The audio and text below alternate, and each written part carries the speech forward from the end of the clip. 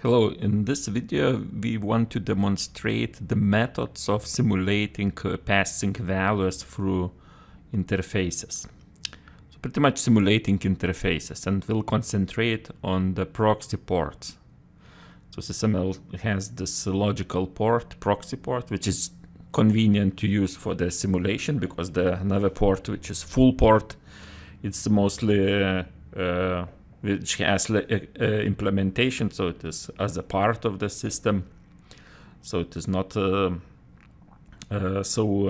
convenient to use as a simulation interface to access the system because it has its own properties, its own behavior. In this case, with the proxy port, it is common to use, but the problem here is that how I will communicate those properties through proxy port. So I have as you can see here, my system model, very simple, with component A with properties, component B with properties, and I want that those properties would travel here through this connector, as you can see in internal block diagram. And so how to do it, and the most simple way is actually to use signal and send the signal from one component to another component and carry properties with this signal. So this is the first method which we'll demonstrate. I even call this a zero method because it is not directly property pass, but it's through the signal. But we'll see later there are three more methods which are actually direct property value pass between two components through port. And you will be able to use them same easily as the signal pass. So first of all, how that signal works. So you have two behaviors, one behavior component A, another behavior component B. Component A behavior sends the signal, and you see that signal has property via port, on port, which should be the port which we are using of this component A. And we input through pins values. So I use opaque action to input the values of the ports by name, right? Of the signal. Signal has the parameters. If I will go here to signal, you see that it has those parameters. So I get those values as the parameters of the signal. And that's it, So once the signal travels here, I read those properties with accept event action. And accept event action passes those properties here through pins again, and we get result. And accept event action should have property set is unmarshal to true. I suggest to set this property once you create accept event action, and only when associated with signal. That will help you to create those pins. Because if this property is false, which is by default, all the objects as a pin values of the signal properties will be cached as a single object when the signal is received, so you will not get them separately available. So that's not convenient. At least not the simplest situation. So if we will run this model, again, this is that model. Let me simulate. And for simulation, I'm using version 2021X, which will be available in February 2021, which has some animation and enhanced. So you can see here that what values are traveling where. So I see that 3 and 6 are traveling here. So from component 3 and 6, the signal is traveling here. I see that signal was carrying the values. If I would move mouse over that moment, and you see the properties get here, and then cycle reads those properties again, So this is just pattern, how to model that we would get, again, active accept event action in the cycle to read those properties. And you see like results received. If I will change something, the signal, once it will be changed, set with the new properties, I will receive new results, and I could increase animation, so I will get new results here fast. Or use no animation, so it will be immediate. You see here. Okay, so that's the first method. Now it will be fun, right? So here we have no ports interface.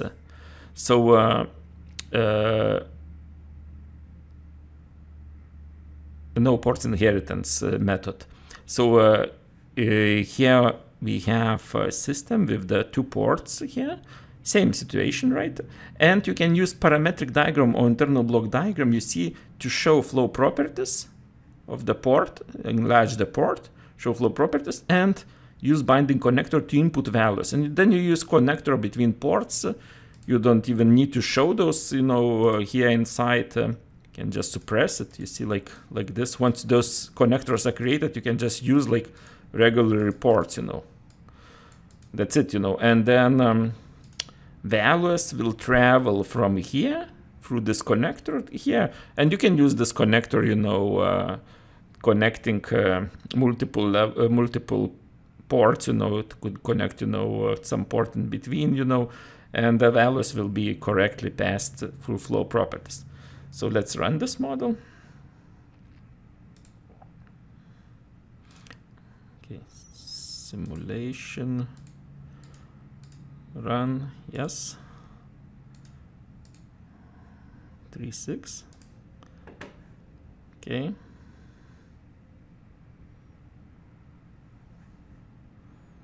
Okay, we see the result is traveling. Can you see like both properties traveled, and then I'm increasing here with opaque action and sending gain, you know. 5, 8. And you see that 2021X has some enhancements, like we see value, we see dimming, we see the values on the part with the values here. This was not available before. Okay, so this is the convenient method, right? Really, it's convenient, right? Again, I could expand here, I could show that, and what happens here, that we get the values in flow properties, then we use regular connector as you would do, and then get results here. Now, okay, let's stop the simulation and go to the next. This is actually interesting, how you can use the interface properties directly in the block. So you can inherit from the interface, which we are using as a port type.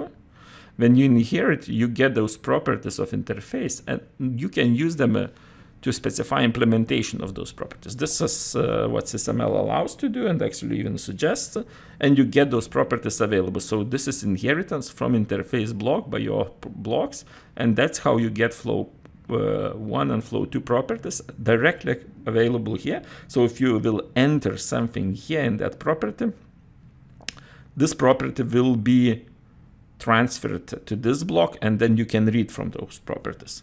So here you can see here that I'm adding to flow 1 and flow 2 in behavior of component A directly, right? And reading here in behavior in the component B behavior from flow 1 and flow 2. And I repeat this read, you know, because if I want to add again, you know, I need to repeat that read, right? Okay, so let's run this model. So select this guy, run, yes. As you can see, now I see those flow properties as if they are my properties, right? Because of this inheritance, right? So I see 3 is traveling, 6 is traveling. So if I change something like to 9 and 9, let's see. Okay.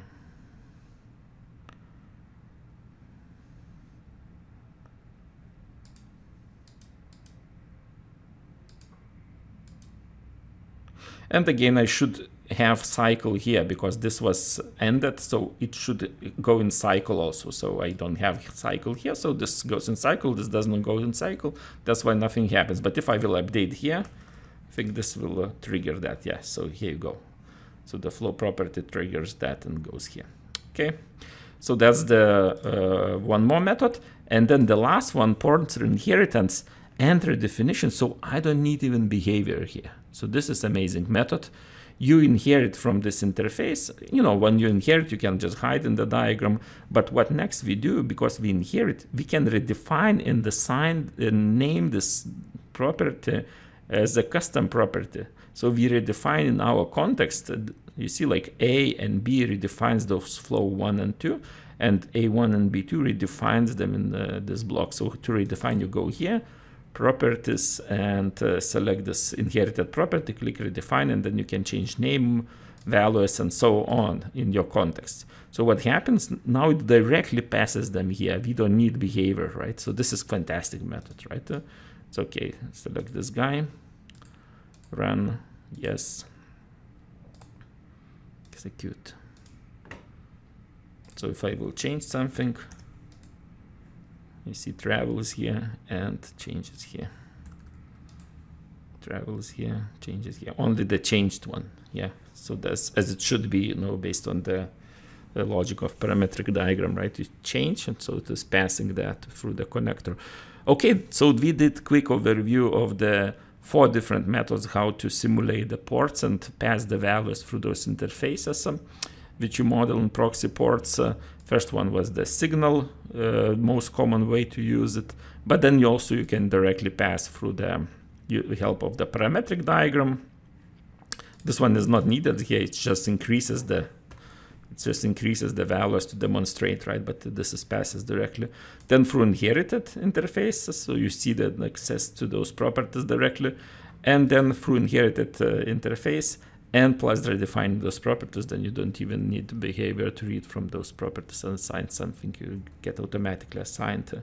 So this we can consider as the part 1 of this topic. In part 2 we'll do structured data pass through interface, right? So here we introduce how to pass the data, not structured, just values, and then later we'll talk about like messages, which consist of structured information. Okay, so thank you for your time.